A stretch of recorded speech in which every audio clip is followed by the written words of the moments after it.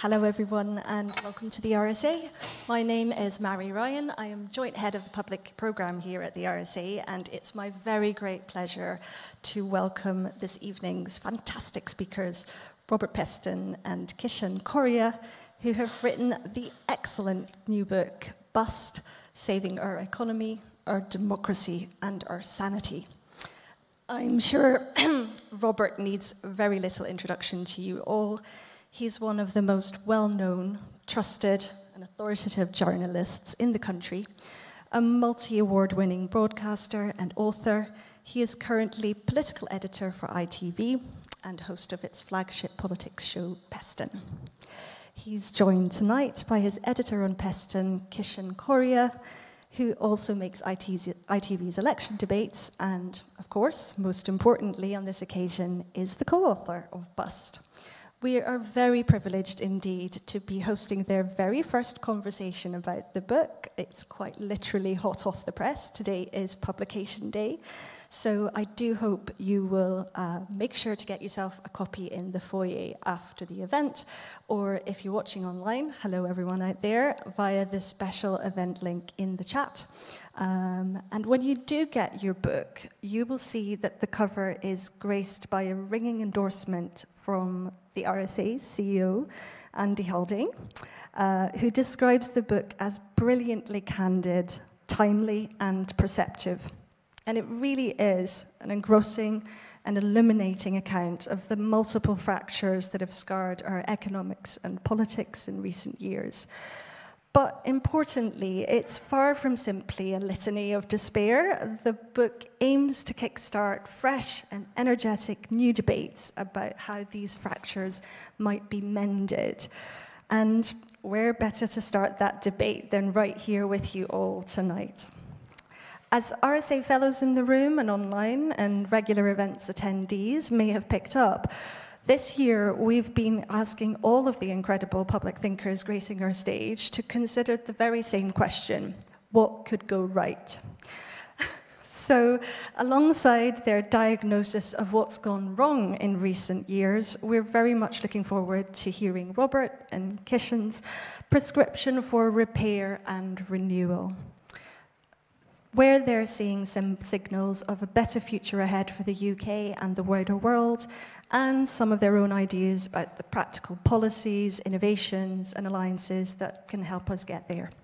So the format for the hour ahead is that Robert and Kish will kick off by introducing some of the book's key themes and questions for the first half of the session, and then it's over to you in the audience. We're really looking forward to hearing your thoughts too. So if you've got a question and you're watching online, and I know many of you are, then please do post that in the chat or on Twitter using the hashtag RSA Economy, and Kish and Robert will try to get through as many as possible before we wrap up at 7 p.m. So a lot to get through this evening, great stuff in store ahead. So without further ado, please join me in giving a very warm welcome to Robert Peston and Kishan Koria.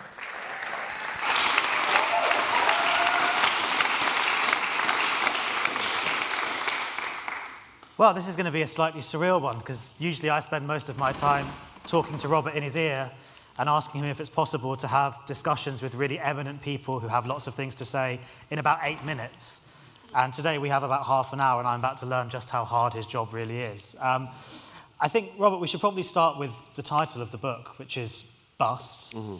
And sort of, I think one of the things we spoke about a lot when we were talking about the book and starting to write it is, how do we make a book that's essentially called Bust and suggests that in many ways Britain and the West is in danger of going bust, feel hopeful, feel like it isn't fatalistic, and actually it's something that's quite patriotic, because accepting that things aren't going well is the first step to making them better, and pretending everything's going wonderfully perhaps doesn't help us do that. So on the title, when we say the West and Britain is in danger of going bust, I suppose we should probably say what we mean.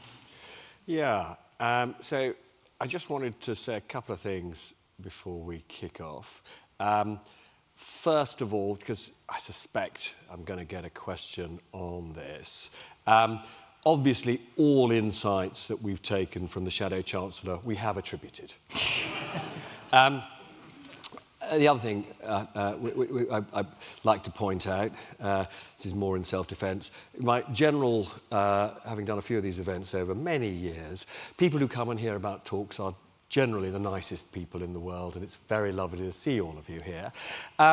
It is slightly surreal to have Kish not in my ear saying things like, you can't say that, or let him answer the question, or, you know. And I wanted to talk a little bit before I get directly to this issue of the importance of facing up to the, you know, significant challenges we face, about why we've done this together. And it's because we have both similar and contrasting experiences. The similarity is that we are both from immigrant families. You know, I'm an Ashkenazi Jew. All my family came over at the end of the 19th century, early 20th century, and my family's story is one of extraordinary upward mobility. You know, Dad starts in the East End, ends up in the House of Lords as a distinguished professor of economics, and Kish's family from essentially a Hindu-Indian background end up as doctors, and Kish in his very distinguished position now. And both of us have therefore been great beneficiaries of this country. And we start by essentially saying how grateful we are to have been given a home here. And one of the things that we regard as pernicious is the othering that goes on within this community. It was not that long ago where I was massively optimistic that we were building a much more tolerant, inclusive society, but we have massively gone into reverse over the last decade or so. And so it's not just the economics that we focus on in this book, it's also the cultural and social fractures that we are experiencing. But as somebody who, I suppose partly because of who my dad was, has a slightly irrational belief that economics can more or less explain everything, I think we do have to start with the economics, and I think a lot of the fracture stems from what is now 15 years of low growth, widening inequalities, and suppressed, stagnating living standards. And so in terms of the series of events that are really important to sort of understanding the challenges that we face now, for me, the starting point is the crash of 2007, 2008, because that was the beginning of the great stagnation. Now, those widening inequalities, the winner-takes-all nature of this financialized and digitalized economy, that, you know, is of older origin. But people will put up with widening inequalities when they themselves have some optimism that their living standards are both growing and capable of growing. And we've seen that eroded, that confidence in that ability for the vast majority of people to enjoy better lives. We've seen that eroded over many, many years now. And just as one very simple way of grasping the change, between 1992 and 2007, that's the start of the crash, the average growth rate of the economy, of GDP, was 3% per annum. And there wasn't a single 3-month period between 92 and 2007 of economic contraction, let alone 2 quarters, which is the official definition of a recession. So this was effectively an economic golden age, and productivity was rising again. And although inequalities were worsening, as I say, it was sort of tolerable because it was felt to be tolerable because everybody was being lifted up. Since 2007-8, the growth rate, I mean, initially it fell by a third. We are now, we're not growing at all at the moment. We are conceivably right at this particular second in a recession. But the sustainable growth rate is probably about 1%. That's the rate at which we can grow before we have an inflationary problem. We've got an inflationary problem right now, as you might know, but we're talking about this, an age where maybe we'll get inflation back down to around 2%. So that is the growth rate falling by 2/3, which is an absolutely dramatic change. And the other thing that we are seeing, I'm afraid to say, is what little growth there is, not in lifting up the living standards of the vast majority. And as I say, associated with that, new industries, particularly the digital and essentially more technologically advanced industries, where effectively the fruits of their growth and their profit accrue to a very small number of either founders or investors or inventors, and the fruits are shared more unequally than at any time since the late 19th century. So these are incredibly challenging times. And to get back, though, to Kish's initial point, I mean, I've been delivering messages a bit like this for some time, and people think that I'm gloomy and a pessimist. I'm not, right? My consistent message is, you cannot fix problems unless you can see what they are. And one of the things we try to do in this book is be honest about the very significant challenges that we face, but also, as I say, come up with some prescriptions. And I might throw some of those ideas for change to you later on, just to see whether any of them remotely appeal. That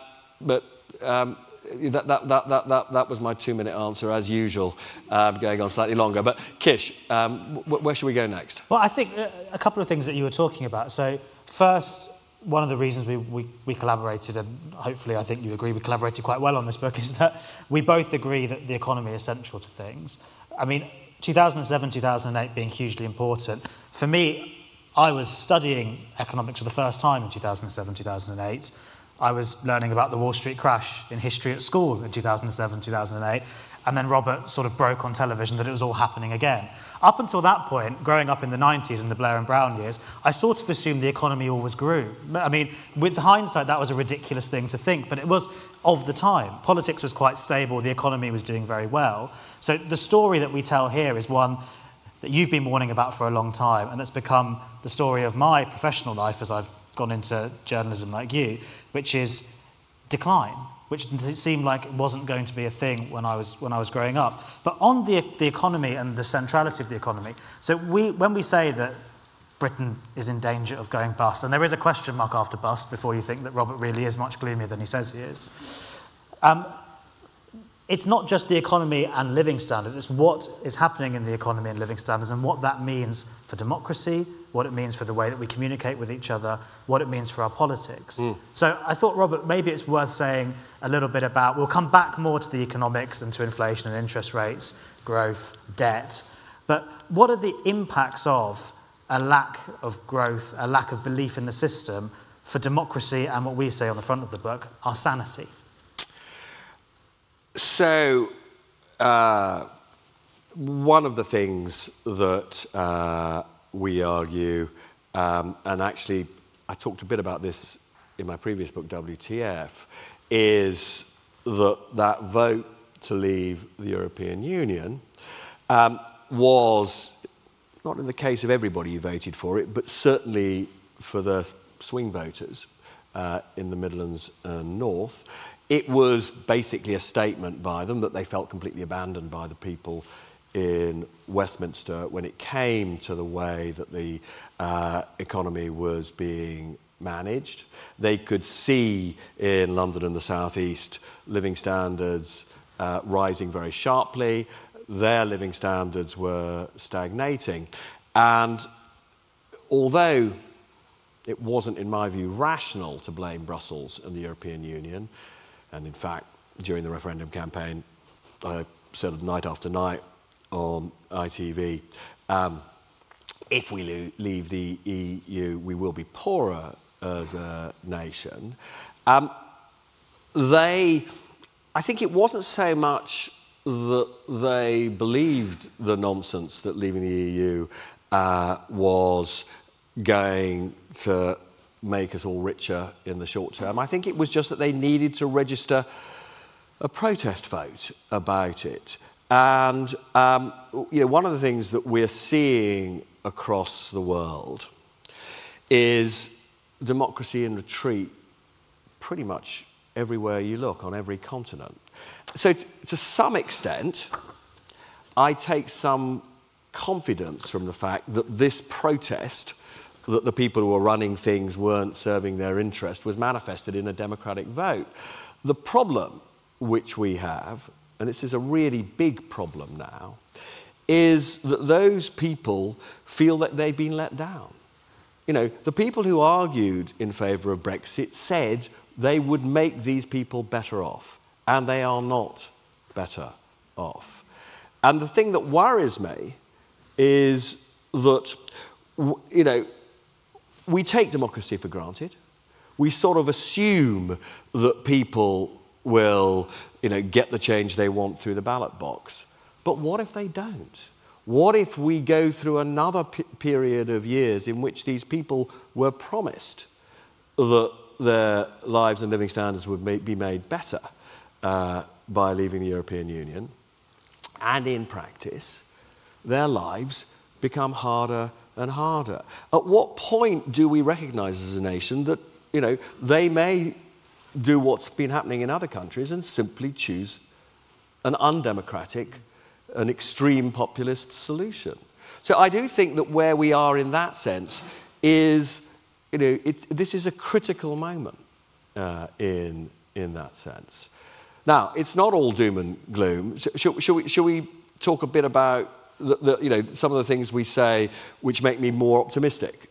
Would that be a good idea? I think we should be more optimistic. And also, just to finish on what you were saying there, the lack of faith in the system, be it economic and political, the sort of turn towards populism, there's sort of sometimes a view that this is something that's predominantly held by older people.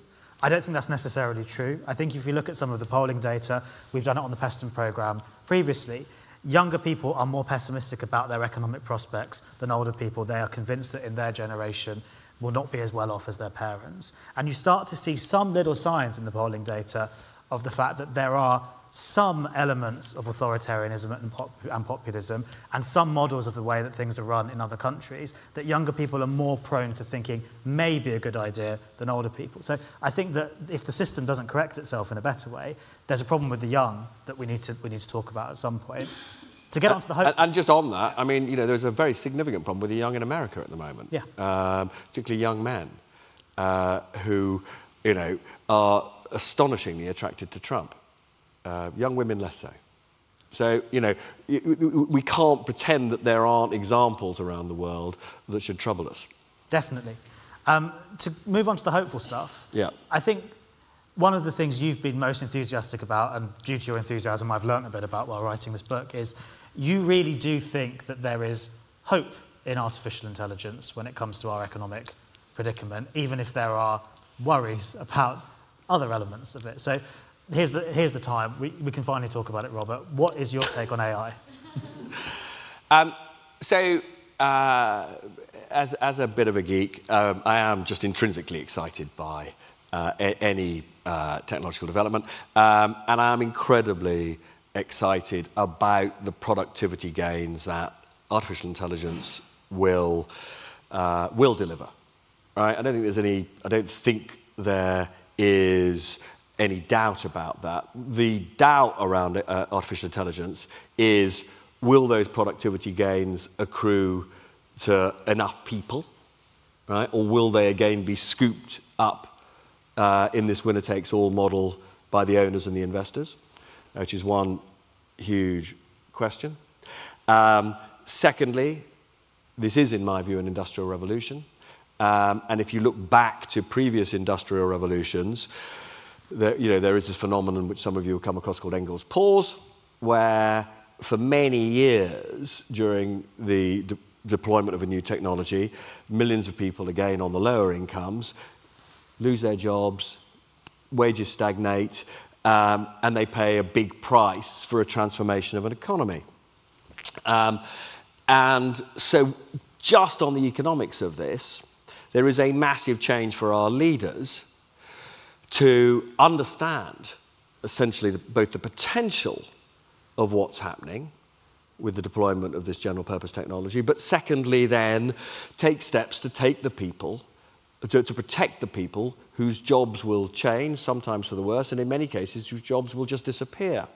And I just want to give you one very simple example of the kind, this is just, you know, of the kind of social consequences of AI.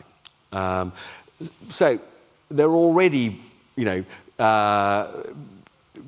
programs that can be deployed in customer service, right? And if you give these artificial intelligence services to 18-year-olds, they can provide customer service quite as efficiently and adequately, in fact, in some ways more productively than somebody who's been doing the job for 30 years.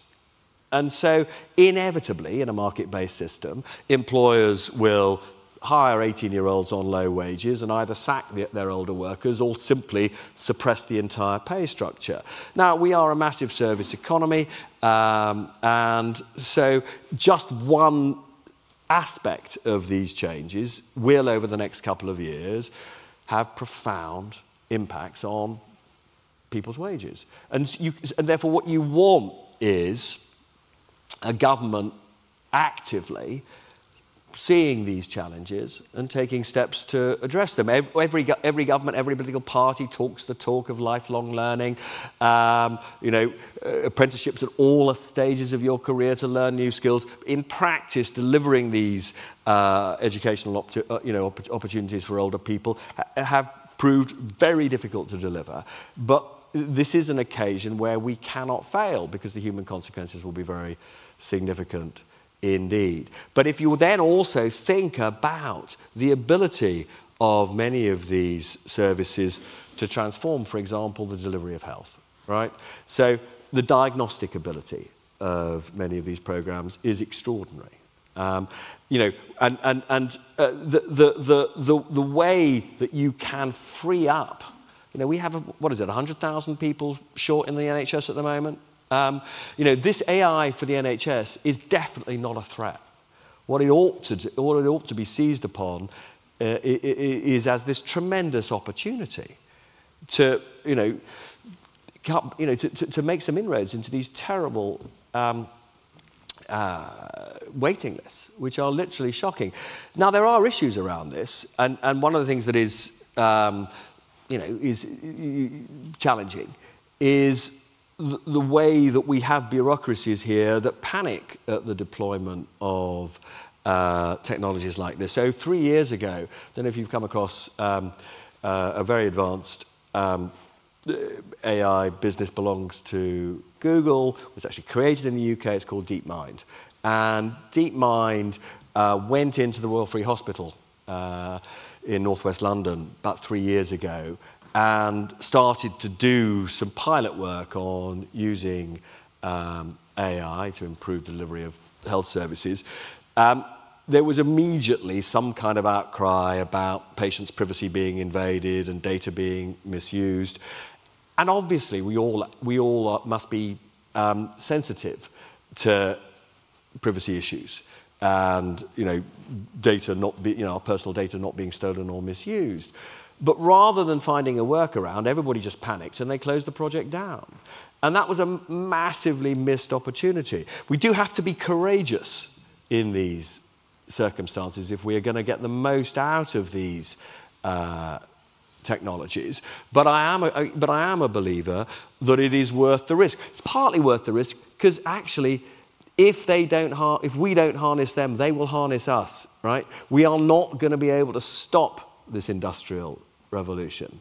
And therefore, we either decide we're going to control it, or, yet again, we will find ourselves, essentially being made poorer by it for many years. And so, it's a big moment. Now, there are these other issues, which I think are real issues, and these are the ones the Prime Minister has been talking about today, which are to do with the rate of change in AI posing, I hate the word existential, but as existential risks. And there's no question that there are both philosophical challenges about the nature of life. I think we are creating what some would regard as a silicone life form. And, that's going to pose us all sorts of problems about who we are. And it's also going to be incredibly scary because these silicone life forms are going to be effectively godlike as far as their, essentially their intellectual abilities are compared to any of us, right? So this, an understanding of what life is going to be challenged. But equally, and this is something the Prime Minister talked about today, there is this risk that we will lose control of them. And they will start doing things to us that we can't control. And indeed, there is this other risk, related risk, that in the hands of very bad actors, and we've seen only recently how many bad actors there are in the world, that, weapons of mass destruction could be developed, for example, misusing some of these services, and sooner than we might think. I mean, I'll just leave you with one, before we move on, one statistic about all of this. I don't know how many of you have used ChatGPT, GPT-4Pi, and the rest. And when you use them for the first time, you do think, this is unbelievable. I can have a conversation, with my phone. And you can have some of them, you could actually speak to them, and they, literally is an extraordinarily intelligent conversation that you can have. They are now working, they're training updates to all of these models, which will be up to 1,000 times more powerful, 1,000 times more powerful in the first 6 months of next year, right? So if you think these services are already off the charts extraordinary, it is nothing compared with what we're going to see next year. So the change is really extraordinary. I'm not surprised. I think that's actually rather a good thing that the Prime Minister has summoned, whether or not they'll achieve anything is another matter, but summon people from across the world to talk about these risks next week. Whether it'll turn out to be cosmetic or something fundamental, I don't know. But it is the right thing to do, to recognise that among all the other big trends that are happening, this is, I think, arguably, certainly in an economic and social sense, the biggest. Yeah, well, look, Robert's been wanting to talk at that length about artificial intelligence on the Peston programme for about 6 months, so we finally did it. The only other person, I think, who's as enthusiastic about AI, particularly in its applications in the NHS, as Robert, was Tony Blair. We went to go and speak to him about this, Robert. I don't know if that's a compliment or not, but he seems to also agree with you that this is something that's coming and government needs to grasp it. I'm also glad that we didn't end on the bit that we thought was going to be hopeful and about growth on weapons of mass destruction. We moved past that bit, which I think is important. I mean, before we talk about politics, to finish it and go to some questions and some policy, wrapped up in what you were saying is sort of how we view risk and how we view the potential dangers and the potential challenges that we face from events outside of our control. I mean, when you're writing a book like this that's about the economy and about what's happened in Britain in particular over the recent years, you can't sort of ignore, and we get this a lot when we talk about what's gone wrong in politics, you can't ignore the things that have happened. So whether that's COVID, the war in Ukraine, Brexit, and the rest of it. I mean, one of the things that you do say in the book is that these events were worse than they could have been because we were in a worse place going into them, economically and politically, but that they have given us a reason to rethink how we think about risk. I wonder if it's worth sort of briefly just explaining what that is before we move on to sort of the politics and policy bit of this. Yeah, so this is, we were hoping to end on a slightly hopeful note, but perhaps we won't. Anyway, I'm going to talk to you about catastrophe, right? And so one of the things that I expect, so as Kish pointed out, I was totally immersed in the financial crisis in 2007, 2008. And, I still slightly bear the scars of being blamed at the time for the financial crisis, which was displacement activity on quite a big scale. But what I did, the positive thing that I thought would come out of it, right, was that I thought that the people who run this place would recognise that when you see what people regarded as a high impact catastrophic but low probability risk materializing, what statisticians normally call a long tail risk, when you see it materializing, you would then think about how we are protected against other low probability, high impact, potentially catastrophic risks. Because one of the most startling things about that crisis in 2007, 2008 is the entire establishment, when it came to economic governance, whether it was central bankers, whether it was finance ministers, senior people in the city, they did not see the crash coming until it was way too late, right? So having learned that we were not ahead of the curve enough and we were not in a position to protect ourselves enough, surely we would then, analyse the other potential risks that were coming down the track and protect us. And then COVID happens, and what did we discover? Across the world, actually not in the Far East, but certainly in the West and in this country, we did not have the resources to cope with the pandemic, right? Whether it was adequate, got this enormous inquiry, very expensive inquiry going on, at the conclusion of which will be we weren't prepared enough, right? But that's not the only risk that we hadn't been prepared enough. Frankly, NATO, the West, was not prepared, despite the fact there were tons of warnings, for Putin going into Ukraine. And again, that was an event that had systemic consequences. What's going on in the Middle East at the moment was completely forecastable, right? But again, we have been, to a large extent, caught on the hop, right? Now, there are a number of things that you can analyse in terms of why we don't prepare for these catastrophic events. One of them is, if you're a politician, you're incentivized to deliver the short-term gain that you think you're going to win you votes, but spending money on a risk that may never materialize is, not something that's in a period of scarce resources. It's not something you're going to give a very high priority to. The other thing that we, just in terms of the analytical framework, get completely wrong. There's a thing called the risk register, which the Cabinet Office publishes. They published the latest one this summer. And what it does is it analyses a whole series of risks. So I'll give you an example. One of them would be knocking out the national grid, right? Now, if the national grid were knocked out by a serious cyber attack, the economic and indeed health consequences would be incredibly serious, right?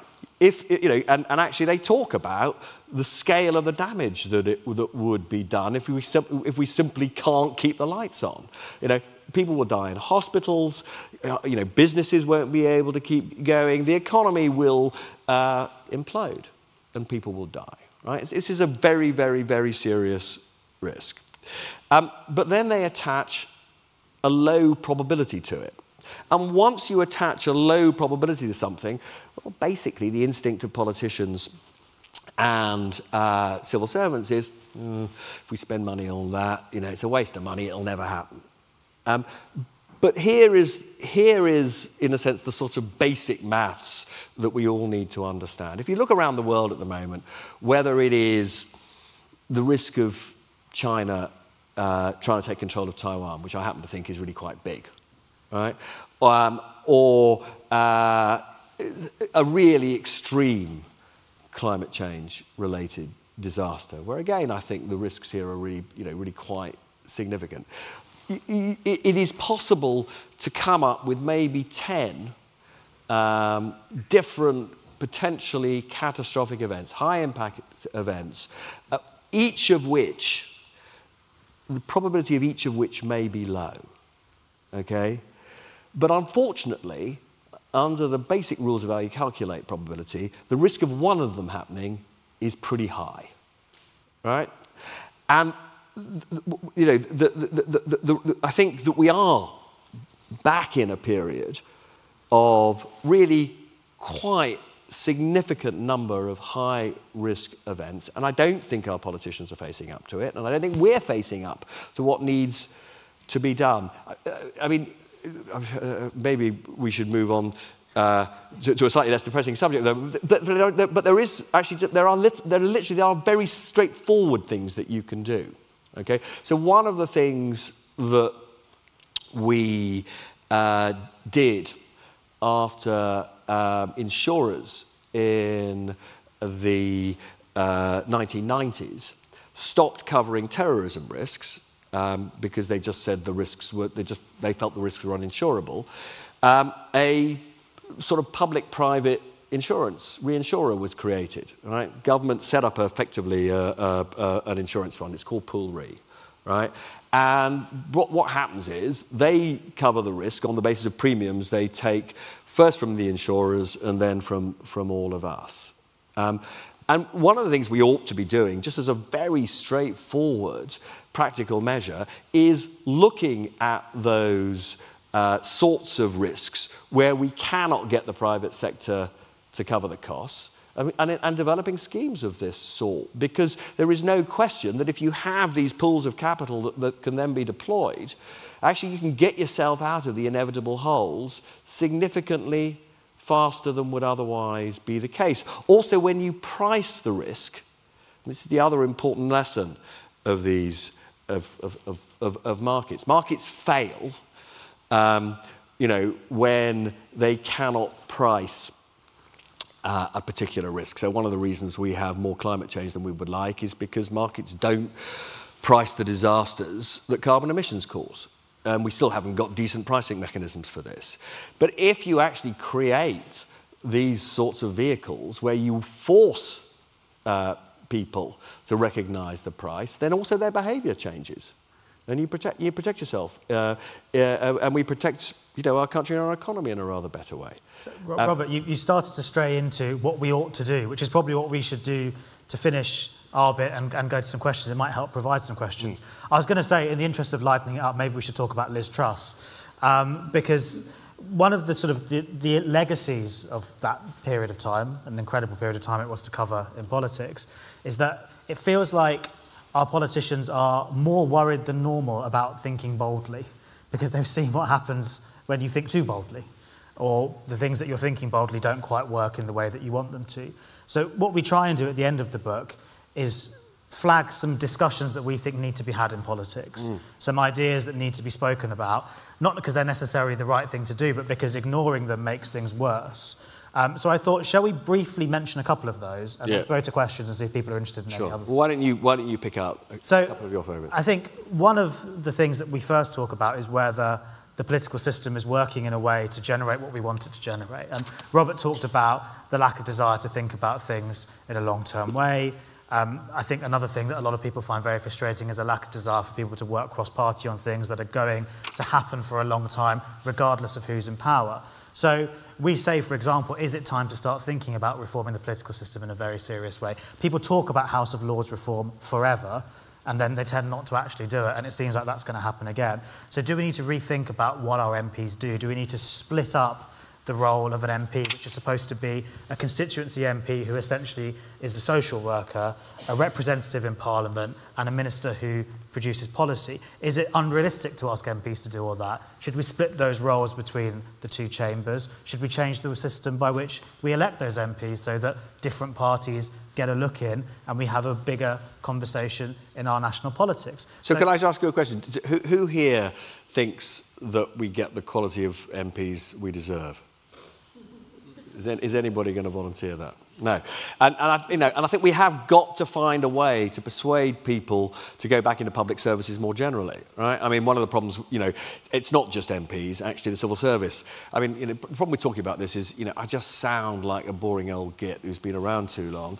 But honestly, objectively speaking, and because I have been in and around power for an awfully long time, the quality of people who work in our civil service is not what it was. The quality of people who work in, politicians is not what it was. None of us, I think, like the endemic lying that we have been seeing. There is, and it eats away at the soul of a country. The combination of dishonesty and lack of, genuine commitment to public service. So this stuff is urgent, right? Normally when you have a conversation to abolish the household or replace it with something else, people yawn and say, it'll never happen, it's too difficult. But actually, I think we are at a moment where kicking these things into the long grass, the potential damage is very, very significant.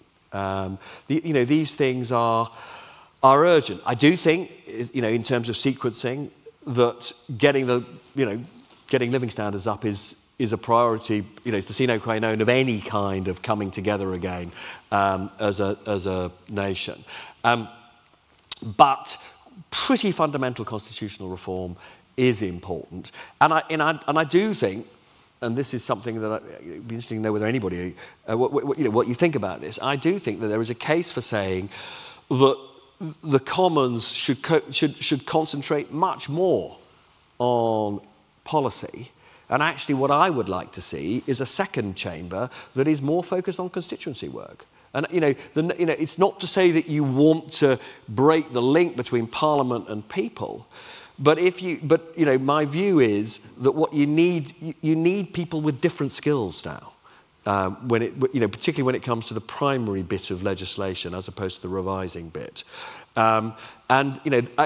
If we had, a reformed Commons with fewer people who were elected by proportional representation, and where there was also a rather better screening mechanism to make, to essentially establish, whether these people had something to offer, then, I think that would be at least a step on the way to restoring some kind of confidence. Robert, I've always wanted to say this to you, but they're telling me we're almost out of time. There are a huge number of debates we start at the end of the book.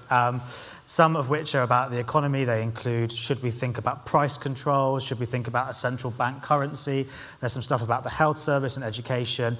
There's even mention about whether we should have a second Brexit referendum, but I'll leave that for the audience to decide if they want to talk about Brexit tonight or not.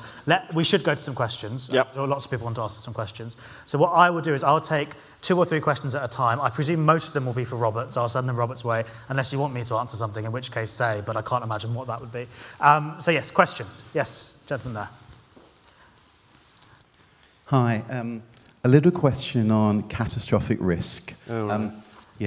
I'm Lee. I'm involved in an attempt to reanimate civil defence in the UK. And the question is, how is this going to be funded? Emergency preparedness, you might call it. There is an exemplar in Portugal where there is an insurance levy. A tiny percentage of every insurance premium goes towards central and local government for emergency preparedness. It's hypothecated. There are very few taxes that are. It's great to hear someone like Robert saying we should take this kind of preparedness more seriously. I wonder if you could talk a bit more about that, please. Okay, we're going to do 2 or 3, and then we'll answer. Should we stick on this side? Another question on this side, then we'll come and do the ones over here, just so the mic doesn't have to move all the time. Hello. I'm glad you're very optimistic about saving the economy and democracy. I'm a little bit worried about the fate of your book. And the reason that is that we live at a time when ideas seem to be, the market for ideas of books that have great thinking is very shallow. What are the things that inhibit the development of the ideas being taken into the mainstream and actual change from arguments? We have a political class that seems to have no interest in ideas or fresh thinking. The whole of that is just sort of shut down. I wonder if you could say something about what hope, unless we can think differently. Yeah, sure. Yeah, one more before we go. Should we go to the lady at the back there? Hello. Just in light of the recent by-elections, it looks like we will be having a change of Prime Minister Keir Starmer. One of his ambitions, Robert, is to get the highest sustained growth in the EU, but he also says we're not rejoining G7. the Customs Union, G7, and we're not rejoining the single market. How is Labour, a future Labour government, going to get that growth? Okay, so catastrophic risk, no market for ideas, and how do we save the economy with Brexit? So I don't know if you saw the US growth figures today, which were incredibly strong. I mean, look, I have to say, one of the things, he's a brave politician, isn't he, Keir Starmer? As a political slogan, highest growth in the G7, that's really going to resonate. But he's going to struggle, frankly. And, they ought to be, immersing themselves in the kind of stuff I was talking about earlier, which is artificial intelligence, where there is an enormous prospect to transform growth prospects, although, as I've been discussing, it's got risks associated with it. But by the end of the Parliament, the highest growth rate in the G7, I mean, it's going to be a challenge. Cosmo was asking about why we don't have more of a market in interesting ideas. And he's right, it is depressing, actually, that particularly when it comes to the political class, people are massively risk averse. One of the things that sort of happens to me on a daily basis when I'm wandering around is people come up to me in the street, and what they mostly want to say to me is, why don't the people you interview answer your questions? And it drives people up the wall. It's one of the reasons people are so dispirited with the political class, because they are so frightened of an open and honest conversation. And honestly, Cosmo, at the moment, I don't have any sort of amazing recipe to turn risk-averse politicians into confident ones who are prepared to for example, talk about some of these sort of slightly mad ideas that we put forward. I mean, my view about, we've got pages of these things at the end, my view is what's really important now is that we do take risks, certainly in debate, and it is depressing, the extent to which we don't have leaders prepared to do that. We have a role in that as well, in the media, right? So there's a troubling loop where basically a politician floats an idea, somebody, usually in a newspaper, sometimes on television, decides that's a terrible idea, the opposition also decides it's a terrible idea, and before it's really been floated or tested, it's been considered so toxic it's taken off the agenda. So, if we talk about long-term planning, long-term policy, things that aren't just attached to an electoral cycle, there's a role for media in that as well, and we also need to think about that, and I'm sure we will. Well, we do we do not. I don't think the whole media has that responsibility. But you also need competence. I mean, Kish slightly lightheartedly, referred to Liz Truss. She got one thing right, which is that it was, this low growth. She didn't, unfortunately, talk about inequalities. I do think, actually, inequalities are, and fairness is central to everything. And she's not interested in that. She thinks, everybody gets lifted up by higher growth, and that's all that matters. And I'm not sure that after so many years of widening inequalities, that is enough. But the problem was she had a plan that didn't work and was never going to work. And the fact that she, the important thing is debate. She, her aspirations, some of the policies she didn't enact were perfectly good ones in terms of restarting growth. Some of the planning reforms that they might have done would probably have been good things.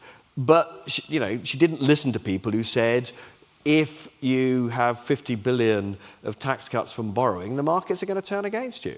And she just didn't want to hear any of that stuff. And now she's saying it was all some Remainer conspiracy in the city to sink her. I mean, we all want brave and courageous debate, but it's got to be rooted in reality. And then just, I mean, I haven't really got much more. I mean, I felt yours was, fortunately, certainly a bit of an endorsement of the kind of things that I think are important. I mean, broadly, I would agree that what we need is indeed some kind of levy to fund, effectively, a very significant reinsurance pool. But whether you do that on households or whether you do it through the sale of existing insurance policies, there are all sorts of technical solutions to this thing, but we've obviously got to go down that route. tax rises, not tax cuts. Gosh, we don't hear that said as much, but maybe it's realistic. And look, how we fund anything is going to be a big part of the next 10 years. So it's interesting. Right, should we do some more? Should we do another 3? Yeah, should we go to the gentleman in the front row, and then we'll go back. I was in the markets when Liz Truss, and I think one thing that was interesting was that it really brought about this idea that Britain is a country with twin deficits. It's not a country that has the exorbitant privilege of the US, and so as you say, funding things is something to think about.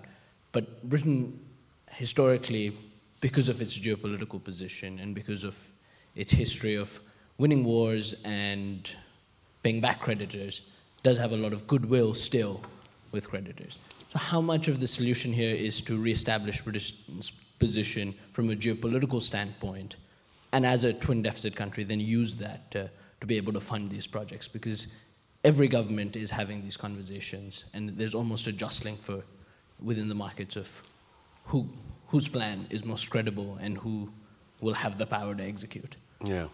Okay. I think dangerously my dad wants to ask a question. He's sat there, and then there's a gentleman just next to him as well. Thank you, Kishan. Thank you, Robert, for a fascinating discussion. We're very proud of our NHS, and I'm very proud of our NHS.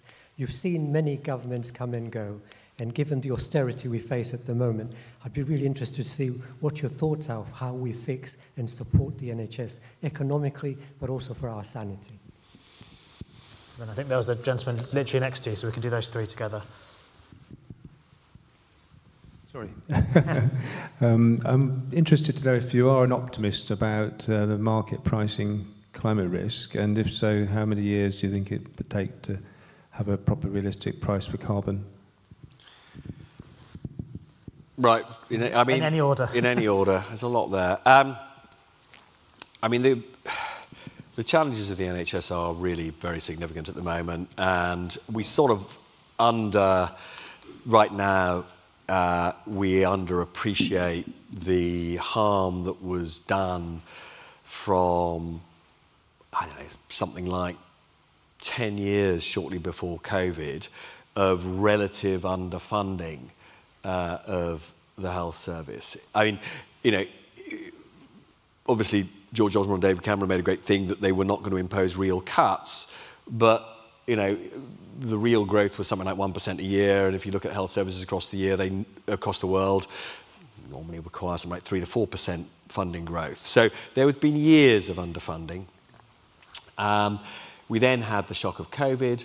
We are still grappling with the health consequences. I mean, you know, there are a surprisingly and rather worryingly large number of people now with post-COVID respiratory problems, heart problems. The challenges are really significant.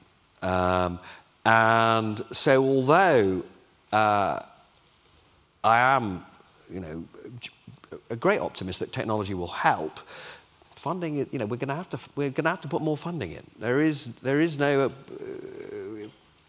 ambiguity. We just got to do it, right? Unfortunately, I wasn't 100%. Your question was what? Who has currently got a credible growth model? Or can we re-establish our credentials to be able to fund what we want? I mean, the problem is in terms of so we do face really big structural problems. I mean, one of the things I haven't talked about is the mess that the last 10 years have put the public finances in. We are more, the interest bill paid by the public sector, by the government, is more geared to rising inflation than in any other country in the world. One of the things that I'm really worried about at the moment is when we get what's known as a new settled natural rate of interest, if that rate of that natural rate of interest, the rate of interest you require to keep inflation on target, is above the underlying growth rate, then you potentially get into the kind of death spiral with public services where you know, you're just in a constant cycle of having to make cuts because because the economy is simply not growing fast enough to fund the tax, or to produce the tax revenues that will then deliver the public services that we take for granted. And we don't yet know, because we're not yet through this phase of higher inflation, to know where that natural rate, and this shock to the economy that we've seen from some global and some domestic factors, we're not actually clear where that natural rate of interest is going to settle. So there are these big imponderables. And in terms of, I mean, you know, broadly, we're not going to get proper carbon pricing, you know, until we have governments, you know, essentially, you know, putting in place, you know, realistic frameworks, which we haven't got at the moment. And you know, I do think that carbon pricing is the way to go, but it requires much bolder action in terms of, you know, the whole issue of what quotas are allowable, and, you know, essentially what the floor price is and the rest of it. Okay, should we do a last round of questions? We have to do quick fire answers because I know we're almost there. So we've got a lady sat here, gentleman there, gentleman at the back, and there's one from online, I think, and then we're good. Great. Yes, hello, good evening to you. We spoke about the economy, we spoke about inflation, growth, etc. But I'm just wondering, how do we take care of the base of all that, which is nature, in terms of what's your view on the increase of litter in our street or parks? I don't know if any of you have seen the increase in our parks or streets of litter. Litter is becoming a serious issue in the UK, and I feel that there is very little who's done about how we're going to tackle that. Okay. Yes, economy is important. Yes, growth is important. Inflation is important. But what about what sustains all of us, which is nature? So I'd like to hear your view on that and how you tackle this and what you do. What's your opinion on that? Okay. Okay, nature, litter. I want to ask a depressing question, Robert, which you could write a book about. So I'm a younger person, obviously, and I see drawbridges going up as I get older, I would say. And I'm from quite a privileged background. So, for example, my parents losing their child credit in 2010, then having tuition fees going up to £9,000, housing market now, interest rates, etc., etc. Yeah. So I guess my question is, how would you resolve that? And I'm concerned about the election coming up, where you've got the Tories basically going for the 60-plus vote, I'd argue, rurally, and sort of how that squares, if that does work or doesn't work. It's similar to the sort of Trump-America question as well, I guess. Great. Was there one more as well? Yeah, gentleman at the back. Yeah, Robert, I have to say, as a civil servant, but I thought there was something a little bit anti-blobby in some of the things that you were saying. So, for example, you blamed the Royal Free Hospital thing on bureaucracy. You talked about the National Risk Register and cyber resilience of the networks. Probably the audience would come around thinking, oh, well, that's not been funded. Actually, it has, and we all pay a bit towards cyber resilience on our electricity bills. And I wonder, so I guess, you know, it's fine. I don't have a thin skin about being told that I'm the problem. But I wonder whether that discourse that the blob is the problem actually feeds the populism which you hope to fight. I thought you were in the blob, Robert. Well, people on Twitter tell us you're in the blob all the time. Yeah, I might well be. Actually, there's a very, very, very strong defence of the blob in the book. So I'm sorry if I regard the whole blob. Well, it's just a sort of mad, sort of populist right myth, as it were. So, I mean, if you felt, I mean, I think maybe what you are sort of reflecting is the fact that people like you, and I think it's like, you know, I think it's unfair, have been under attack. I mean, broadly, as I've tried to say, you know, I think Kish and I are on your side. We believe in public service, right? But if you believe in public service as we do, that doesn't mean that you can't be a friendly critic of some things when they go wrong. I mean, in terms of the Royal Free debacle, I mean, look, if I developed it further, I think it's broadly because what happened at the time was there was some tabloid scare. It might be the Daily Mail, I can't remember. And everybody panicked, including the civil service, right? When you were talking, you said it was a bureaucracy, right? So Well, I mean, what I'm basically saying, all I meant was, maybe I expressed myself, less subtly than I should have done. But what I meant was, rather than standing firm against, what was an irrational attack from the tabloids, they panicked and they closed it down. They didn't have to panic and close it down, but they did. And so this is not a criticism of those people. I understand the pressures. Okay, but we've all got to, when you see irrationality, the only way through any of this is to call, not in this sort of mad, intolerant way that we see on social media and in much political discourse, but, we've got to stand up for rationalism, right? And when you see mad, irrational attacks, you can't just close something down on that basis. This is just a little microcosm of something that I think is a wider issue. I'm not saying it's easy, and I'm not saying the fault is largely of civil servants. I think it's more of elected politicians who literally can't bear the idea of standing up to actually a media that is now more fragmented than it's ever been, is much less powerful than it's ever been, but yet somehow still calls the shots rather too often. And then, what was the other? Young people. Young Bridges people. going up for young people. There's a lot of that in the book. There's an enormous amount, and why don't you give hope? So, a couple of things.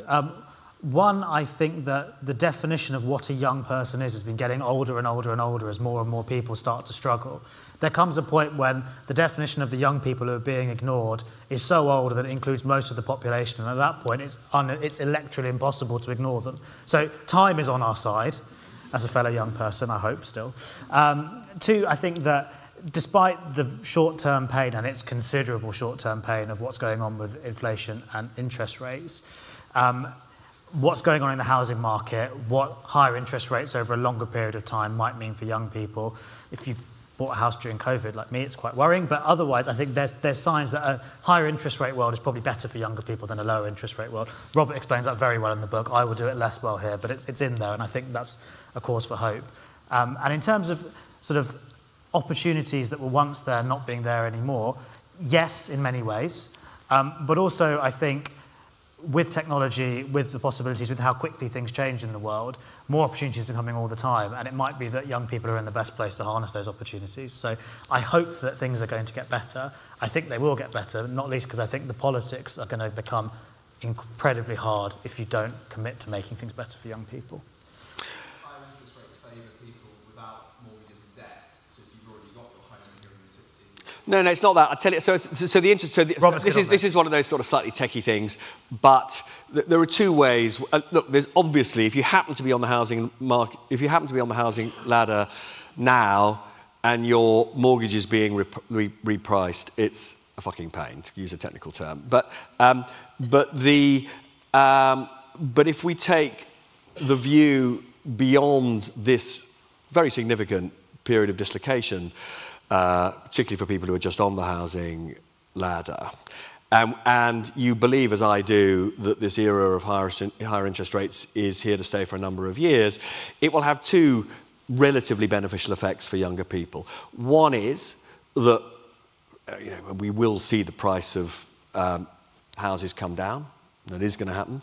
Secondly, probably more importantly in a way, the return that young people will earn on their savings will be higher. What part of the problem for young people is pointless saving for a pension, when interest rates are close to zero, because you just can't accumulate any decent pot. Now, you can, if you're lucky and you put your money, in NVIDIA, designers of the chips that underpin all of AI, and you put them in at the bottom, you'll do very well. But if you're simply following a rather more conventional investment strategy, higher interest rates will make it easier for young people to accumulate over the course of a lifetime something that may well be able to pay a pension at the end of it. So you have to just draw this distinction between the immediate shock and the sort of longer term steady state, rather beneficial environment.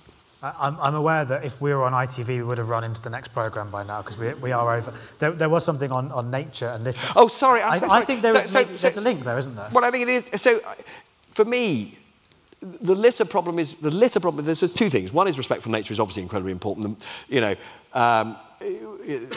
we talk about the global warming aspect of, the environmental problems we face, but more broadly, essentially, we do have to respect the planet way more than we have been doing. But there's also a point about community in littering.